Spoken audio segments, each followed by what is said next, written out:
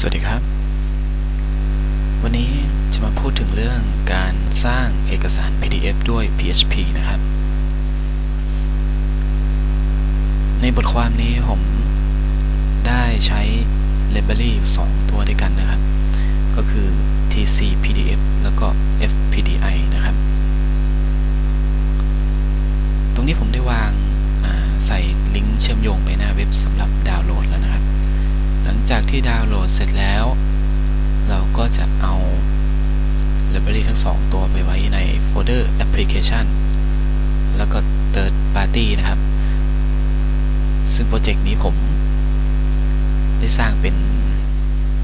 โดยใช้ framework CodeIgniter นะครับ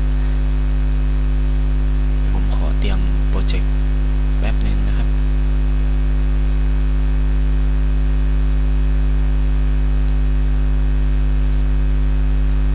สำหรับเครื่องมือที่ผมใช้เขียนโค้ดก็คือ Eclipse นะครับ Eclipse IDE จะเป็นเวอร์ชัน PDT นะครับสำหรับเว็บโดยเฉพาะนะครับเพราะว่าตัว IDE ที่ชื่อว่า Eclipse นี้จะมีสำหรับใช้งานหลายอย่างด้วยกันนะครับเวลาดาวน์โหลดก็ต้องดาวน์โหลดเป็นตัว PDT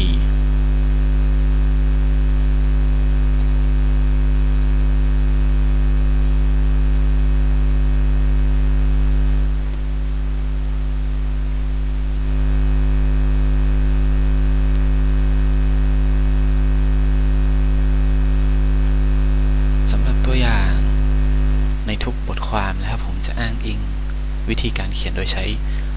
PHP framework ที่ชื่อว่า CodeIgniter นะครับ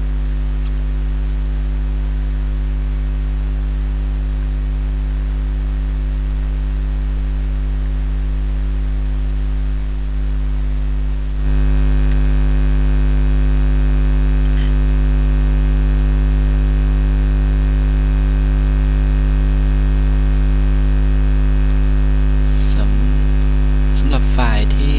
ดาวน์โหลดมาแล้วนะครับจะเก็บไว้ในแอปพลิเคชัน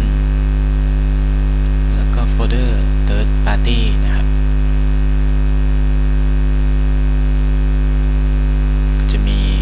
TCPDF กับ FPDI 2 โฟลเดอร์นะครับซึ่งไฟล์ที่ดาวน์โหลดมาเสร็จแล้วเราก็คลาย zip แล้วก็เอาเฉพาะตัว library มาใส่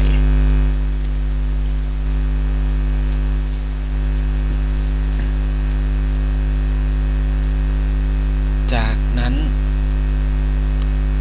ครับก็ต้องมาเขียนตรงนี้ผมจะสร้าง library นะครับเพื่อเชื่อมโยงระหว่าง CodeIgniter กับ TCPDF นะครับซึ่งในการเขียนผมสร้างไฟล์ชื่อว่า pdf.php นะครับผมจะสร้างไว้ในโฟลเดอร์ application แล้วก็ library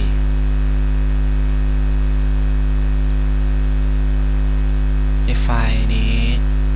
ก็จะมีการเรียก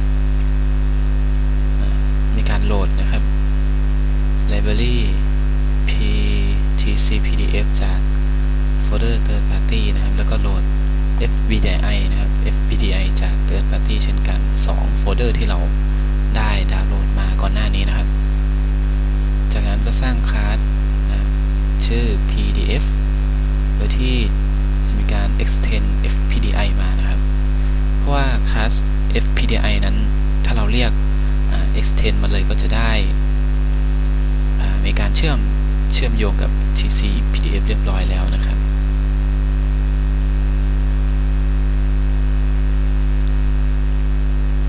หลังจากนั้นผมจะลองสร้าง controller นะครับชื่อ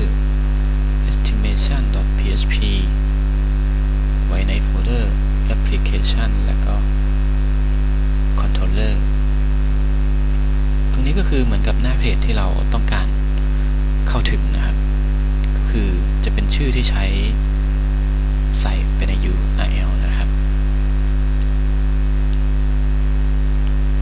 สำหรับคอนโทรลเลอร์ในการเรียกใช้ PDF นั้นจะไม่ได้เขียนอะไรมากครับเพราะว่ารายละเอียดส่วนใหญ่จะอยู่ในวิวซึ่ง ยที่คอนโทรลเลอร์ก็เพียงแต่สร้างเป็นหน้าเพจนะครับให้เข้าถึงแล้วก็โหลดวิวที่ชื่อ estimation นะครับ PDF ในโฟลเดอร์ estimation นะครับ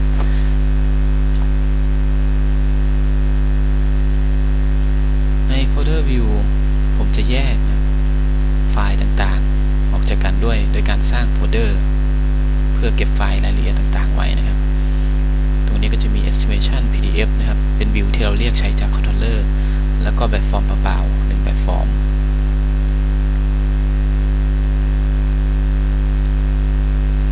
เราจะลองเข้าถึงคอนโทรลเลอร์กันดูนะครับ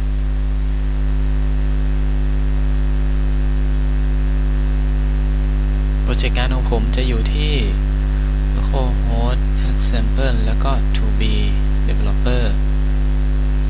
หน้า index โดย default แล้ว CodeIgniter เราจะ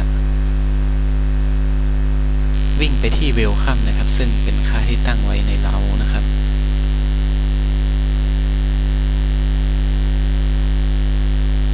ตรงนี้เรียก controller estimation ตอนนี้คือโค้ดที่ผมสร้างไว้เสร็จสมบูรณ์แล้วนะครับเมื่อเราเรียกไปที่ controller estimation ก็จะมีการโหลดวิวของตัว PDF ขึ้นมาแสดงผลนะครับเดี๋ยวเราจะมาอธิบายทีละส่วนนะครับว่าในวิวนั้นเขียนขั้นตอนในการเขียนและเรียกใช้ยังไงนะครับ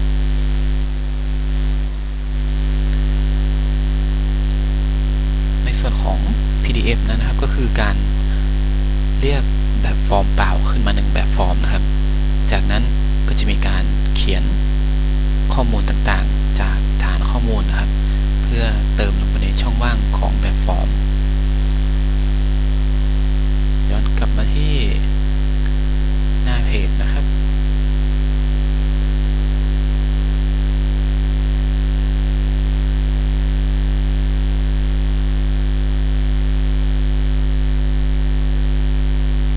รายละเอียดในส่วนของไฟล์ view นะครับก็จะมีการโหลดไลบรารีชื่อ PDF นะครับเพราะว่าตัวนี้เป็นตัวที่เราได้ encode นะครับ encode ไฟล์ไลบรารีทั้ง2ตัวไว้นะครับจากนั้นเราก็สร้างคลาสขึ้นมาใหม่นะครับเรียกใช้คลาส PDF ที่เราสร้างไว้ในส่วนนี้นะครับก็จะเหมือนกับเราเป็นการ extend TCPDF แล้วก็ FPDI ทั้งคู่นะครับเข้ามาเพื่อที่จะสร้างส่วนหัวนะครับ header ในส่วนของ footer ในตัวอย่างนี้ก็เป็นว่างไว้ไม่ได้ทำอะไรนะครับ header นี้ผมได้ทำการโหลดแบบฟอร์มว่างที่เป็นค่าว่างนะครับเป็นช่องว่างโหลดแบบฟอร์มขึ้นมาก่อนรอไว้เลยนะครับจากนั้น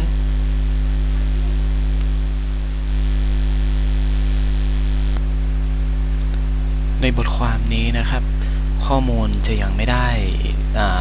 สร้างไว้ในฐานข้อมูลนะครับผมจะฟิกไว้ใน array อยู่9ค่าด้วยกันนะครับตั้งแต่ index 0 ถึง 8ตรงนี้ก็วนลูปในข้อมูลแล้วก็เขียนลงไปในแต่ละบรรทัดนะครับจนครบจากนั้นก็สั่ง output เพื่อแสดง PDF นะครับสังเกตว่าใน view นะครับใน view จะสร้างโฟลเดอร์ estimation แล้วก็เก็บไฟล์แบบฟอร์มไว้ด้วยกันกับไฟล์ view นะครับโดยสรุปแล้วนะครับวิธีการทำงานก็คือขั้นตอนแรกนะครับจะมีการโหลดไฟล์แบบฟอร์มเปล่าๆนะครับไปที่ในส่วนของ header นะครับหลังจากนั้นนะครับก็เขียนข้อมูลนะครับลงไปทีละบรรทัดจนครบนะครับขั้นตอนสุดท้ายเมื่อสั่ง output นะครับก็จะได้ข้อมูลนะครับที่กรอกลงไปในแบบฟอร์มเรียบร้อยแล้วนะครับ